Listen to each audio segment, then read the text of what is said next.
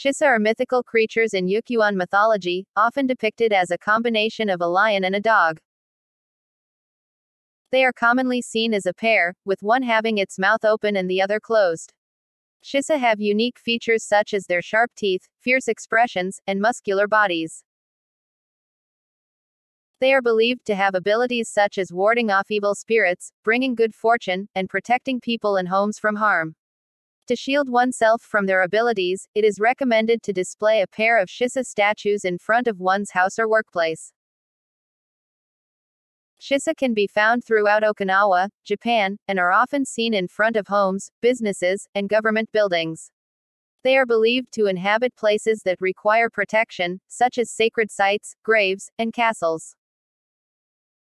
Shisa are believed to be born from the union of a male and female Shisa and reproduce in a similar way to other animals. Their purpose is to protect people and their homes from harm and evil spirits.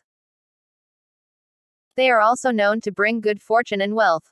It is not known whether Shisas sleep or not, as they are believed to be guardians that are always vigilant.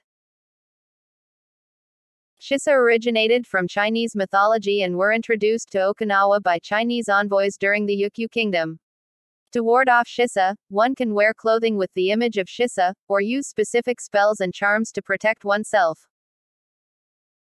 To survive from Shisa, it is recommended to respect their power and avoid provoking them. There is no specific way to lure or trap Shisa as they are mythical creatures.